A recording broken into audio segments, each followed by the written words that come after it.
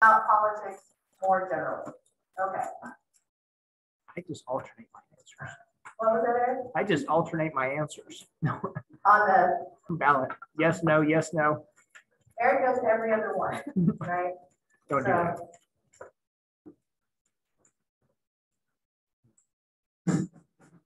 All right. So we're going to watch this video right here.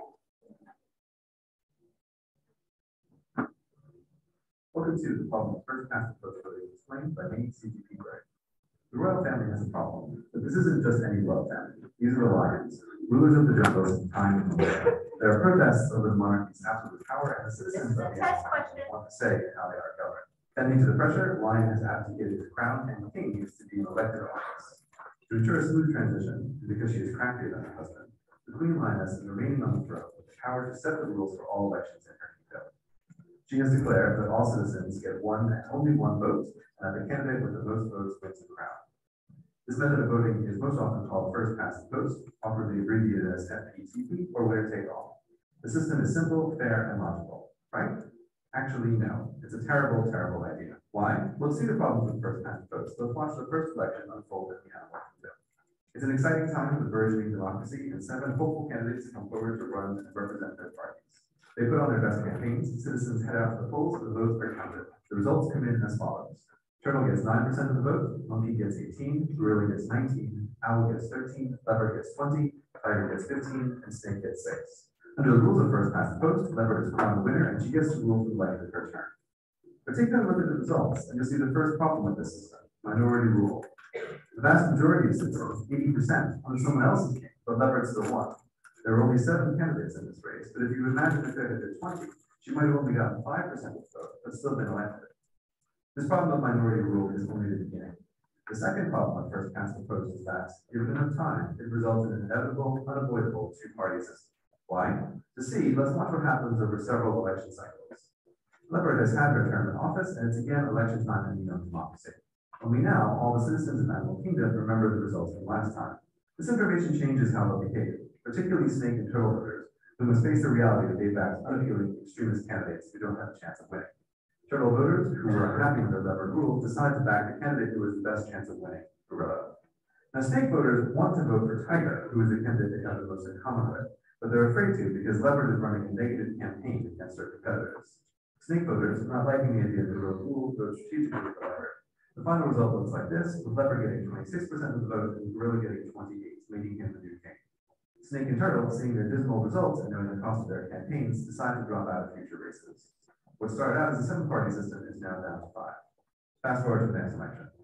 Only 5 candidates run, and again, the voters remember what happened last time. In this election, it's owl voters who recognize their candidate cannot get. They are centrist voters and less ideological than the rest of the animal. As such, they don't really like gorilla or leopard. Both gorilla and leopard know this, so they each run negative campaigns to capitalize on the fears of the centrists. Owl voters split their vote and are mostly voting against the candidate they dislike rather than supporting the candidate they do like. After this election, gorilla gets 33% of the vote and leopard gets 34%, making her the winner. Owl, as did turtle and snake before her, drops out of the race. In the last election we'll look at, monkey and tiger voters are unhappy. They both really like the candidates they have supported, but they now have to compromise. Monkey voters agree with gorilla on a few issues, but they really don't like leopard. And tiger voters agree with leopard on some issues, but they really don't like gorilla. They strategically abandon their preferred candidate out of fear of the one they disagree with the most becoming king. The final results are leopard 49% and gorilla 51%, with him being crowned king. Monkey and tiger are the last candidates to drop out, and now the animal kingdom is left with a 2-party system. Because of the centrist and swayable owl voters, in future elections, leopard might take the crown, then gorilla wins it back, only to lose it to leopard again, but the 2 parties never change. The citizens of Animal Kingdom ended up in the system, not because they are lazy voters or because that's what they really wanted, but because the mathematics of how the system is set up. Inevitably, given enough time, all first past the post system trend towards 2 main parties. But the choices of the voters still hasn't changed since that first election. Only 2/5 of them wanted either leopard or gorilla as their first choice, and 3/5 of them wanted someone else as their first choice. It's this majority of voters that becomes disinterested in the democratic process because they feel they have no meaningful way to express their real preferences. But it only gets worse from here. If the citizens of Animal Kingdom are divided into groups before they vote, they are susceptible to gerrymandering. Gerrymandering is a bit tricky, but imagine a block of 10 homes, each with 1 voter inside. 3 are leopard voters, 3 are gorilla voters, and 4 are owl voters. If they're divided up into groups before they vote, decides where the lines are drawn has enormous influence over who wins the election. For example, if you group the 3 leopard voters with the 2 owl voters and do the same with the 3 gorilla voters, you can eliminate owl from the election, even though owl voters are the largest minority and would win under straight first past the post vote. If the leopard or gorilla parties are in charge when the voting boundaries are drawn, they have enormous incentive to carve out safe seats for themselves. But more on gerrymandering in another video. Bah, I hear you say, vote third party and change the system. This brings us to the final and possibly worst problem of first past the post, the spoiler effect. Imagine now that it's been years and years of gorilla or leopard rule. Tiger decides it's time to enter the race. He thinks that the voters are tired of the status quo and he has a shot at winning. He sets up his campaign office, gets a surprising amount of gold and donations, and gets on the Animal News Network to debate with the main candidates. Election night comes around, but alas, Tiger gets only 15% of the vote, mostly from leopard voters who are closest to him on the political spectrum. Gorilla easily beats leopard and gets to be king. This is the first past the post system at its worst. The better a third-party candidate does, the more it hurts its own voters by guaranteeing the loss of the party they most agree with and a win for the party they most disagree with. And don't forget, Gorilla is no fool. He knows how the system works. Where do you think some of those gold donations came from? Meanwhile, the Queen Lioness is displeased. She's been observing the elections and sees that the system is bad for her subjects. And she's been thinking, what makes a good voting system? Well, you should be able to vote for the candidate who you like the most without worrying. More choice in representatives is better. The system shouldn't be susceptible to gerrymandering, and it should be open to new political parties. Luckily for the Queen, there are several different voting systems to choose from, including the alternative vote, but that will have to be discussed in detail at another time. Thank you very much for watching.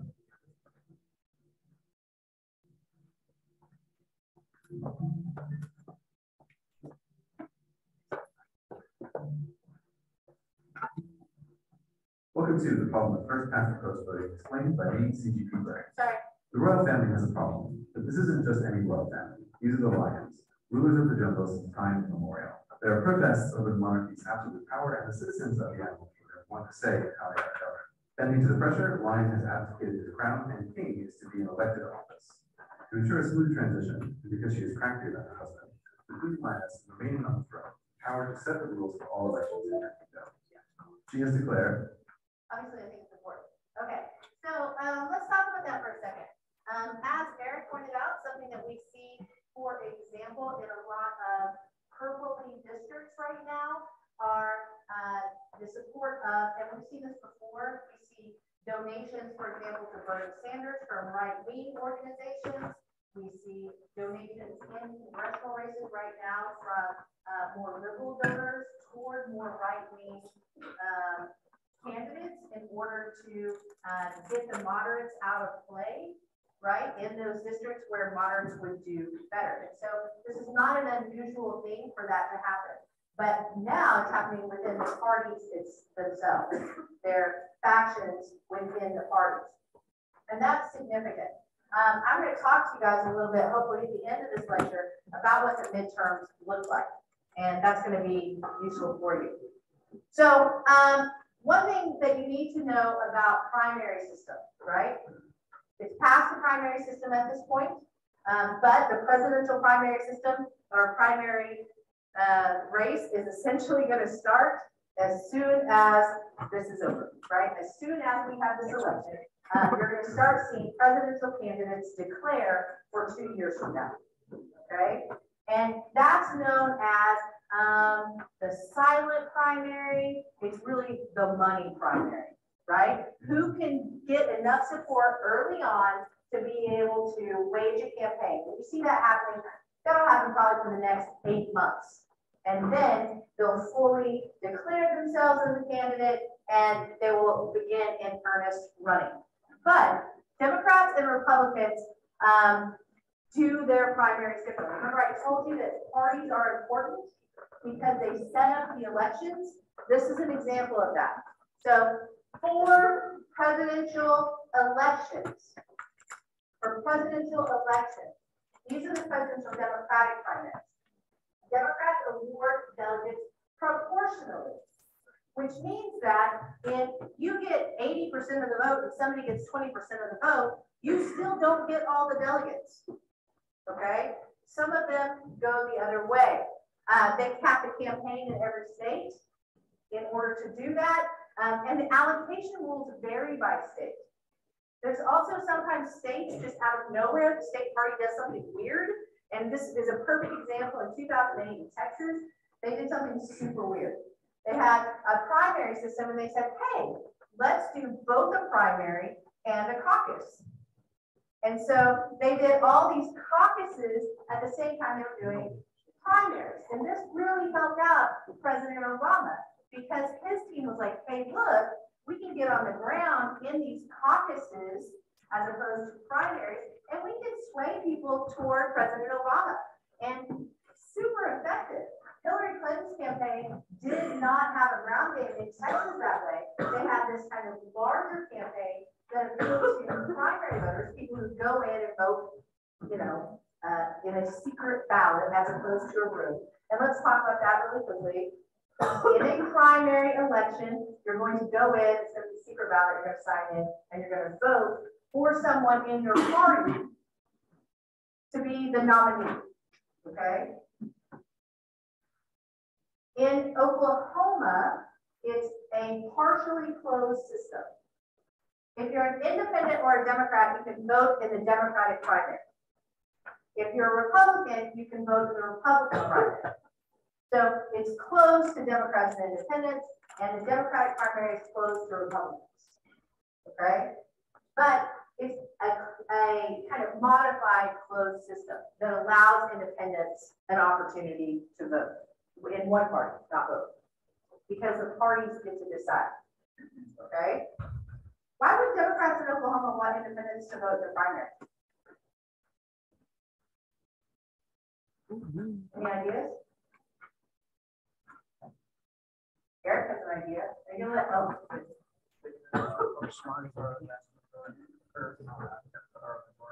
Republicans have more registered voters than Democrats do, okay? And because of that, because they have more registered voters than Democrats do, if Democrats add in the independents, then they actually have more, right? And these independents, the thing about voting is if you vote for somebody once, you want to vote for them again, right? And so if you get that opportunity to vote for them, you're more likely to feel connected to them and vote for them again, okay? Because we like winners. Yeah. All right. If you look at the polls, if you look at the signs that are out, what you will find is a more indication of support for a particular candidate is going to inflate their vote. Okay.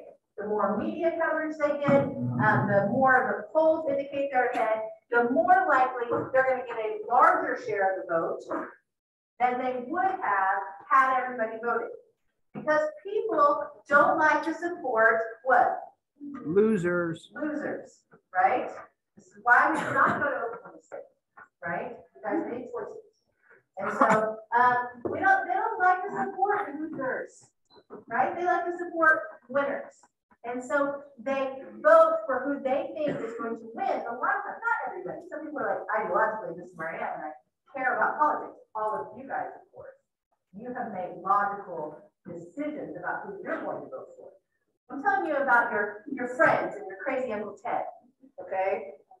They are going to say, oh, there seems to be a lot of support for Joy Hoffmeister, right? I look around and I see lots of signs for Joy Hoffmeister.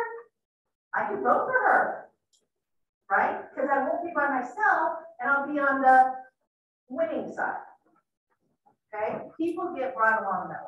Yeah, Eric? There's more Republicans in Oklahoma than there are Democrats, independents, and libertarians combined. Look at that. So more Republicans than there are Democrats, libertarians, and independents combined. So I was wrong about that. As of September.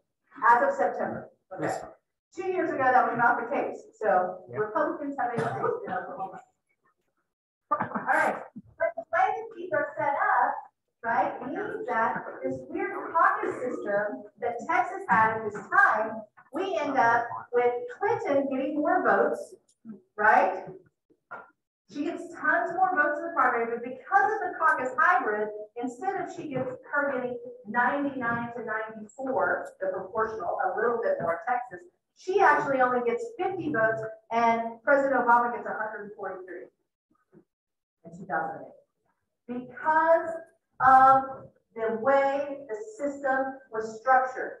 Does the structure of the system matter? The answer is yes.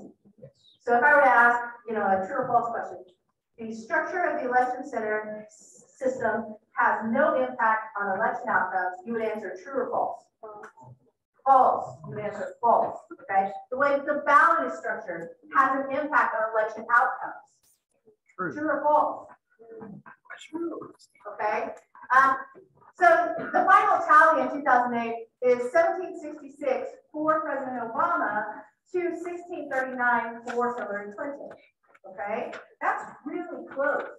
The superdelegates, okay, the Democratic Party has something called superdelegates who are elected officials and party leaders, and they try to prevent undermining of party principles or party platforms, keep outsiders from coming in, and they give the illusion of greater unity, so that the final vote ends up being 2230 to 1897, which looks like a bigger margin, right? In 2016, we have Clinton and Sanders. Clinton gets 2205 to 1846. So that's just in regular, before there are superdelegates, because there's a lot of outcry by Sanders supporters that these superdelegates were the reason why Hillary Clinton was winning. That's not the case, right? She won by as many there as Obama won with superdelegates in 2008. Okay? And then with superdelegates, it looks even bigger, like 1,000 delegates. Okay, 1,000 delegates. In 2020, Biden and Sanders, 2,700 to 1,100, an even larger margin. Republican primaries are a little bit different. For one thing, they award delegates sometimes at conventions. So they'll see those dark greens. No, sorry, those grays. See those grays? 1, 2, 3, and there's a fourth one hidden somewhere. Maybe not. Those 3 grays. That means that if you are an active member of the Republican Party, you go to the state convention and you vote for who you want the nominee to be. How many of you have ever been to a state convention, party convention? Raise your hand. 1. How many of you have a parent who's ever been to a state party convention? Again, 0. How many of you have an uncle or grandparent or some relative that's been to a state party convention? Okay, so it looks like you guys are not particularly well represented at conventions, right? I mean, no one, do you know somebody who's been to a state party convention? Anyone? 1 person. 2? Just 1. Okay. 1 person. You guys are not particularly well represented at these conventions. So that's how that's decided. States make the rules again. And if we look at these, there's some that are winner take all. And so those are the dark green ones.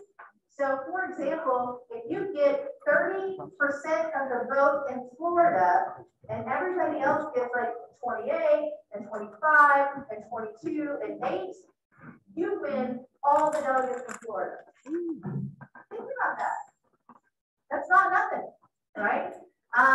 The final tally in 2008, we have Romney versus all others, 1563 to 583, right? Romney's in a pretty decent sized field. There's about 6, I think, and wins it pretty convincingly.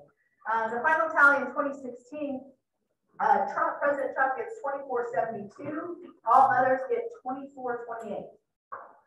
A much bigger field, but certainly not the kind of win that is decisive.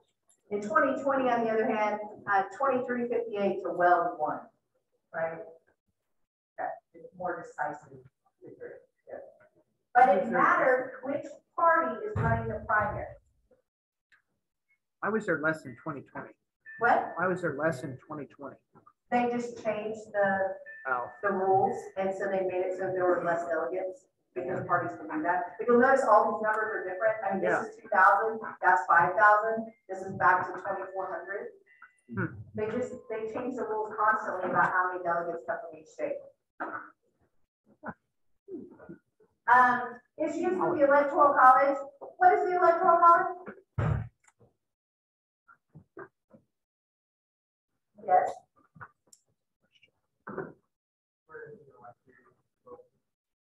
It's where electors vote for the president, right? And so how is the Electoral College set up? How many votes does any state have? What's the calculation? It's the amount of representation they have in the House and Senate. Okay, it's the amount of representation they have in the House and Senate. So it's easy to remember, okay? So Oklahoma has how many congressional districts? Can you tell me? 5, that's right. And how many senators? Which equals 7 electoral votes. Easy, right?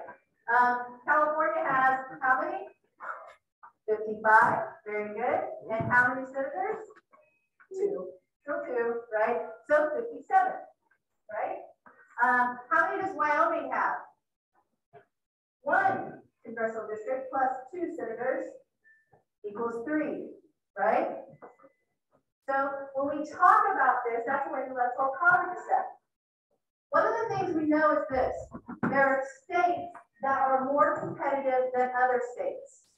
There are states that are more competitive than other states. And so when we talk about competing for those votes, we have people who don't even come to Oklahoma and Texas, or Kansas, or Missouri, or Arkansas, or Louisiana, or Mississippi. Why not? There's plenty of votes. There's lots of, these are places where there's not a lot of votes either, but people are there.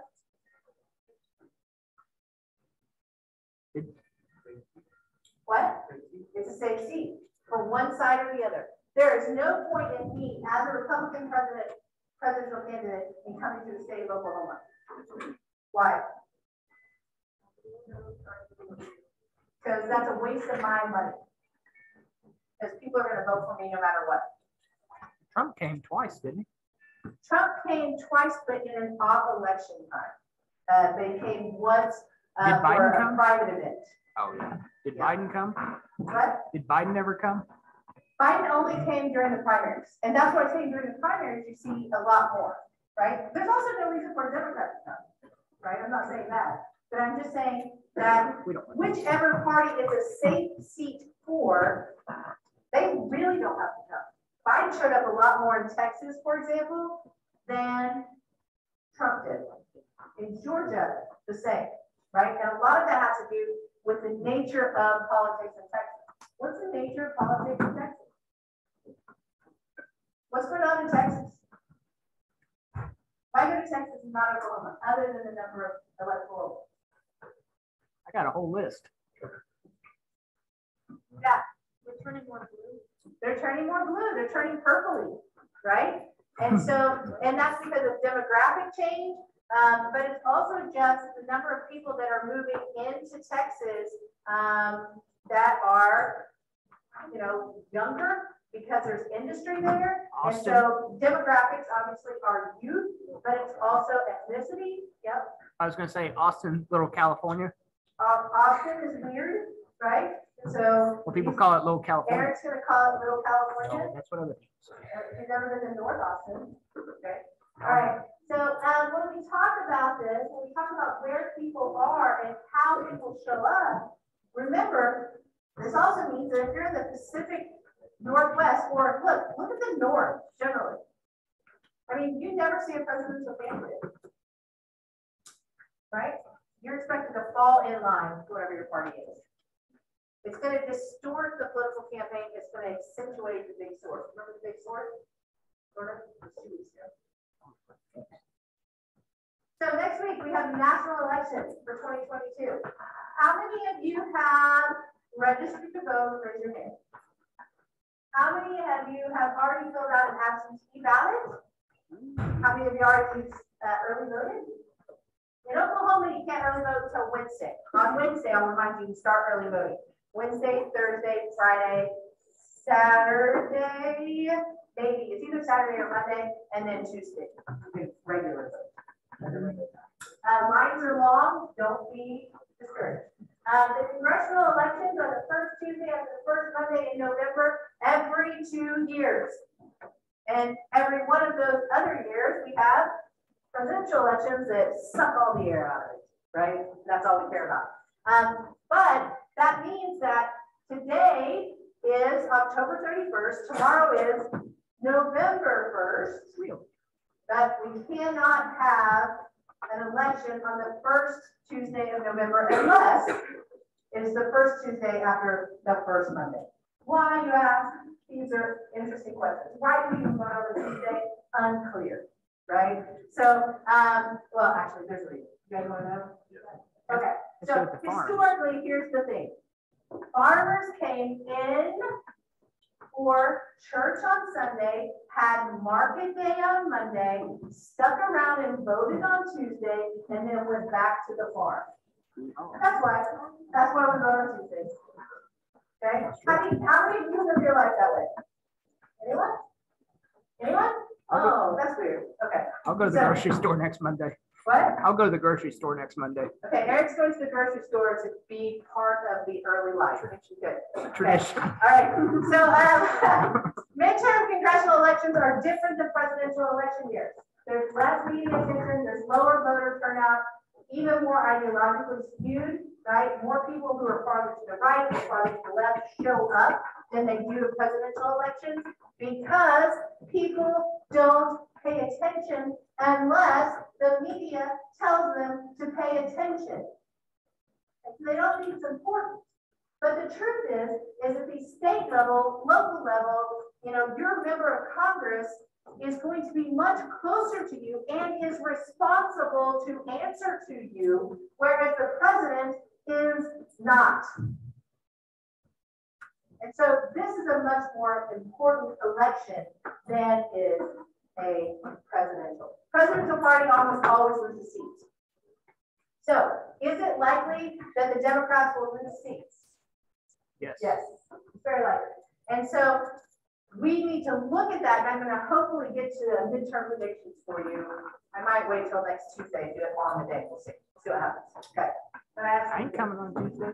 So campaigns are highly structured. They're like business. They try to get the most gain out of limited resources. Thus, you don't go to Oklahoma or Kansas if you're a president, right?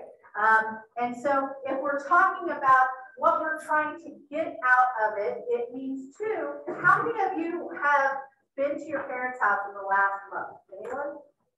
Okay. How many of you have looked at the mail that's stacked up? Okay, what's in the mail? Newspapers. What else do we see? Anyone? Yeah? Okay, college junk mail, all right. Political flyers, right? I got one that was this size last week. Yeah, they were gigantic. That is a waste of money, right? I'll tell you, just so you guys know, when you decide to run for office, are you ready? This is the best way to get votes. No. Go door to door. If somebody meets you, they're more likely to vote for you because you are not a name.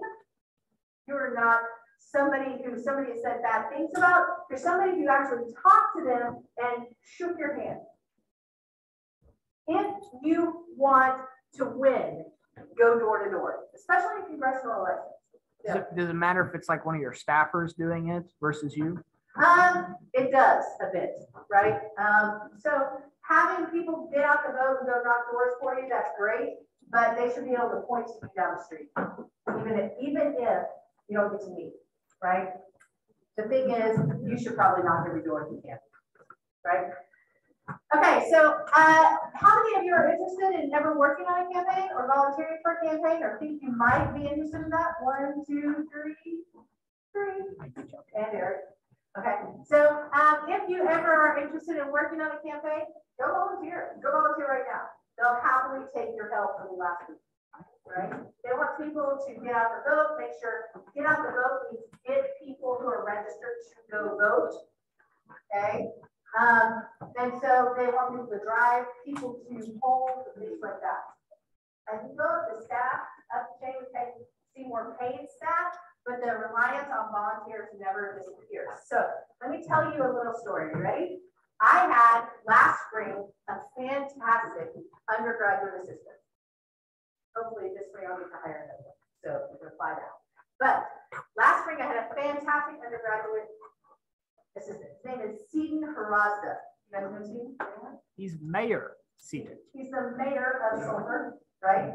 Okay. But he had time to be my undergraduate assistant until he got a job. He was volunteering in the Langford campaign, and they wanted him to spend a little bit more time, so they were kind of paying him part-time. And so he's like, so with school and my mayoral duties, I can't really do this job. I sent this really nice letter, by the way. It's really nice. And I said, see, I did it. Go do your things. This is what you want to do. You know, though my filing has really fallen off. And also I don't answer my emails as well. It's not my fault. Right? So Seaton is now running the Langford campaign as the campaign manager or the field manager in the state of Oklahoma for a senator. And in April, he was working part-time, mostly volunteer. What I'm saying is, go volunteer. They'll eventually run out of people who are burnt out, and they'll hire you. Okay. So, and this is something you want to do. It's available. It's structured like a business, but it's treated like a sport, and the object is to win. Okay. And we've talked about this with tribes, this idea that we belong and we have loyalty to places. We see the same thing here. This is something that campaigns play off of. How can we win? We want to win. The object is to win. And this is structured in such a way, like I said, it's structured like a business. You have this chain of command and all of those things. But the tactics employed are increasingly aggressive. And the point is to undermine the other candidate and to win.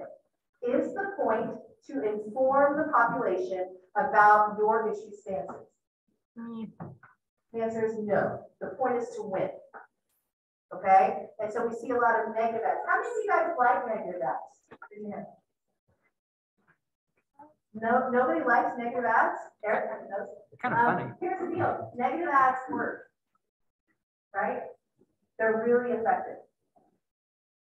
Everybody says they don't like them, but they work. So, who is the most likely to be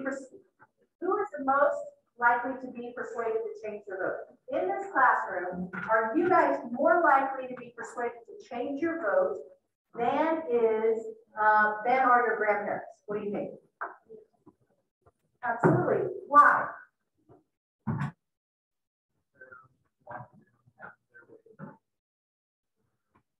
Okay, they're locked into their way of thinking. That's one. You're absolutely right. What else? Remember that thing about once you vote for somebody, you're more likely to vote for them again? That matters, right? Well, I've always been a Dallas Cowboys fan, so I guess I'm still a Dallas Cowboys fan, right? You're more likely to do that. It's the same thing. Think about it as sports because that's the way it's treated, okay? And it's treated that way in people's minds. I want you guys to be more open, right? I want you to actually look at these issues. I want that to happen. But I also know that you're more likely to be persuaded to change your vote because you've never voted before or you voted one time, okay? Where's the most efficient use of television advertising? Any guesses? Negative ads, very good. Anything else? In primaries, it's really efficient to use the cable news networks that your party is most likely to watch. So you see a lot of Republican ads on Fox during primary season. You see a lot of Democrat ads on MSNBC during primary season, okay? Other things that you might, where I would focus right now, if I were in this governor race or the superintendent race, for example, is all those early morning shows where you're going to see a lot of women watching television in the morning in particular after they get their kids to school and then they have a minute, right? I would flood that. Another place, where else is efficient use of television advertising? What? The evening news, absolutely. Because you're going to get a broad spectrum. The problem is it's not very targeted. If economic conditions favor the candidate, they focus on that. If they don't, they favor something else. Parties also tend to own some issues. For example, if I were to say education, which party owns education? Which party owns education? If you're voting for education, who do you vote for? I heard you count and say it loud. You're going to vote for Democrats. Democrats own it, right? Which party owns? You think it's changed though? No, I don't. That's not what the voters show, right? But when we talk about things like the military, who owns that? Republicans own the military, right? Who owns the economy? You know, it's kind of mixed, right? It's kind of mixed. But Republicans have tended to, okay? What about gun ownership? Who owns it? Okay, gun regulation. Okay, parties own different things.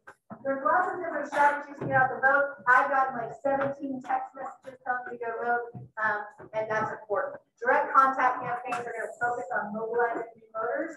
You're going to get text messages, things like that. And the result is certain people, however, are mobilized at higher rates than others. And those are typically people who have voted before. People who have voted before. So I'm going to start here. Next week, that I'm going to talk about at the same time on Monday, the day before the midterms. Eric's going to take attendance right now.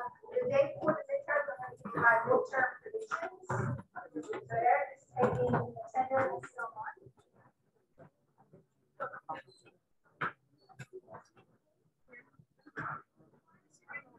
Oh, yeah. Over.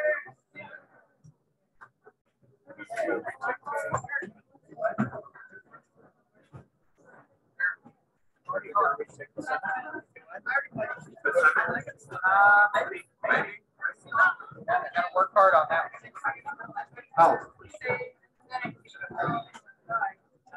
Working hard.